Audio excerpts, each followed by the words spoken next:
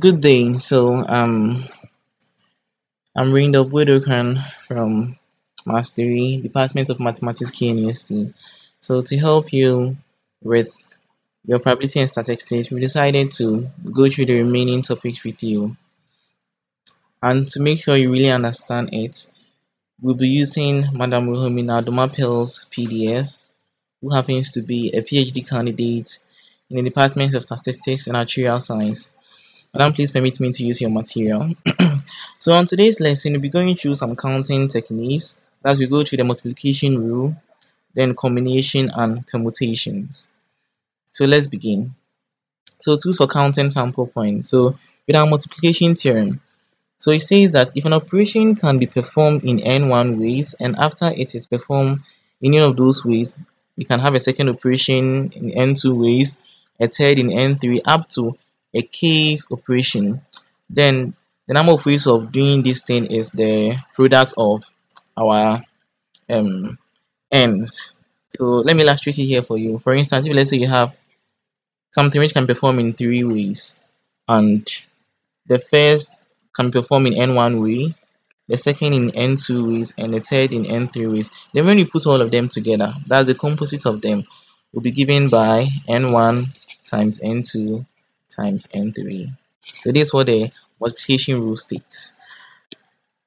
So here, for instance, it says an experiment consists of rolling two dice. Envision stage 1 as rolling the first and stage 2 as rolling the second. So what outcome do you expect? So let's see something. So we know that our stage 1 is for rolling the first fair die. And we know that when you have a fair die, the sample space you have 1, 2, 3, 4, 5, 6. So that means the possible ways here are 6. And for the N2 also stands for rolling the second die. So here too we have 6 ways here. So that means that when you put these two together, it's going to be N1 times N2, which will be 6 times 6, which will equal to 36 ways. So this is what our multiplication rule states. So you realize that we have 36 different outcomes. So let's illustrate it with one more example. So for instance, your n1 way is for you to roll a die, and your n2 ways is a pen. So you realize that with a die, our n1 will be 6, like our outcomes will be 6, and for a coin, our outcome will be what? 12. So that means that when we add these two events together, we are going to have 12 different ways. So this is what the multiplication rule states, or is all about. So the next thing is we'll be starting with permutation, and we'll next move on to combination. So permutation is very important when you want to arrange objects, and there is a slight difference between permutation and combination. Permutation and combination both deal with arrangement, but with permutation we are very much interested in the order. Yes, the order is very important, but in combination we are not interested in the order. Like, the order is not important for us, but in permutation we are interested in the order. So just note this. It's very important.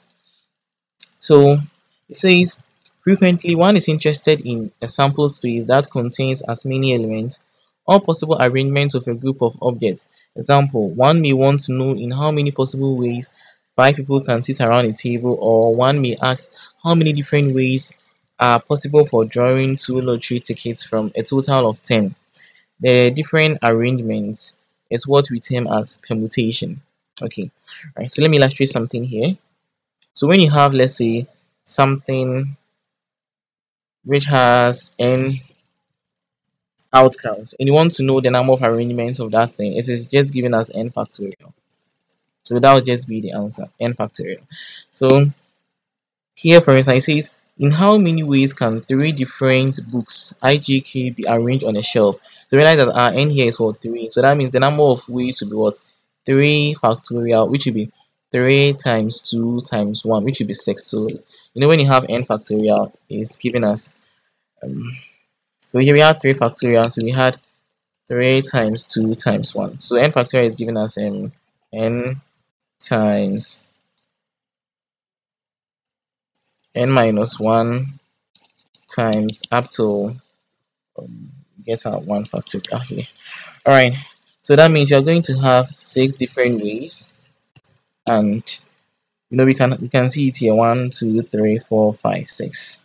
Alright, so in general, n distinct objects can be arranged in n factorial, as I just said, and these are factorial expansion. Then we let's go on to this question. It says my bookshelf has 10 books on it. How many ways can I remove the 10 books on the shelf? As I said, this will just be what 10 factorial, which will give you this particular answer here. So now we are interested in when we have permutations of n different things taking r at a time. So the number of permutation of n different objects taking r at a time is denoted as n permutation r. The number of ways to do this is given us. So n permutation r, when you expand it, is what you get. So it's given as n factorial, then n minus r factorial. And our r should be always less than n because the permutation of negative numbers do not exist. So always this has to be less than this so that the difference here will be positive. I hope you get it. Yeah. Alright, so this question says that with a group of 5 people, I want to choose a committee with 3 members. So no, this is our n. Our n is 5. Our r is 3. So a president, a vice president, and a secretary. How many ways can I do this? So it is just n, which is 5, permutation what? R, which is 3. So 5 permutation 3, which is 5 factorial over 5 minus 3 factorial, which will give 120 over 2, which will give you 60, not 6, 60. Alright. So sometimes, we will have certain things repeating.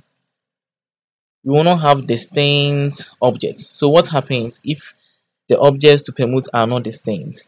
So we are going to illustrate it with this example. So for instance, we consider this word pepper. Realize that with pepper, we have P repeating 3 times here and E repeating twice. So that means that they are not distinct. Some are repeating. So how many permutations of the letters are possible? So when you have something like this, what you do is that we first count the number of letters we have here. You see 1, 2, 3, 4, 5, 6. So that means 6 factorial. Then we count the repeating one. So you see P is repeating 3 times. So over 3 factorial that we see here. Then the E is also repeating twice. So over the 2 factorial that we see here. Then the R is repeating 1. So times 1. And when you do this, you get 60. So let me illustrate with another example. So let's take the word Accra. We are all familiar with Accra. So you realize that with Accra, our E here is not distinct because it's repeating twice. Our C here is also not distinct because it's repeating twice. So how many ways can we permute these letters? You realize that we have 5 different letters here. Then over how many ways or it's A repeating? So A is repeating twice. C is also repeating twice. Then R is just once. So we have something like this, which will give us 120 over 4, which gives us 30, right? So 30 different ways. So that's what we're talking about. So simple. Then you know we go to multinomial coefficients.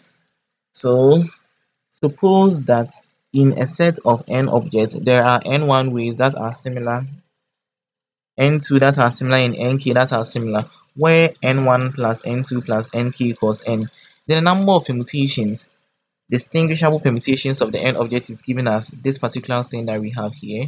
So you realize that, let's illustrate that with this particular question here. It is how many signals each consisting of 9 flags in a line can be made from 4 white flags, 2 blue flags, and 3 yellow flags. So realize that when you add this 3 here, this 2 here, and this 4 here, it gives you what? 9. Remember we said n1 plus n2 up to the nk should give us our n. So this is our n, n1, n2, n3. When you add it, it gives you your n. So that means we just be 9 factorial. So 9 factorial here, then times 4 factorial times 2 factorial times 3 factorial, which should give you 10,260. So let's move on to when we have circular permutation. So permutations that occur by arranging objects in a circle are called circular permutations.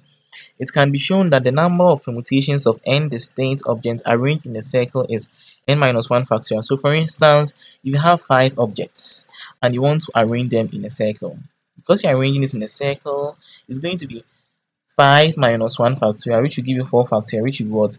24. So that means that you have 24 different ways of having it arranged.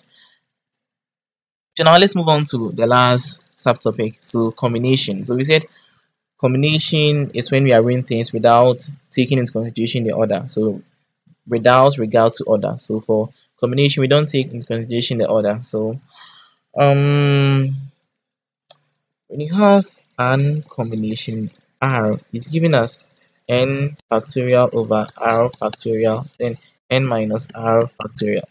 So let's take note of this thing here. It's very important.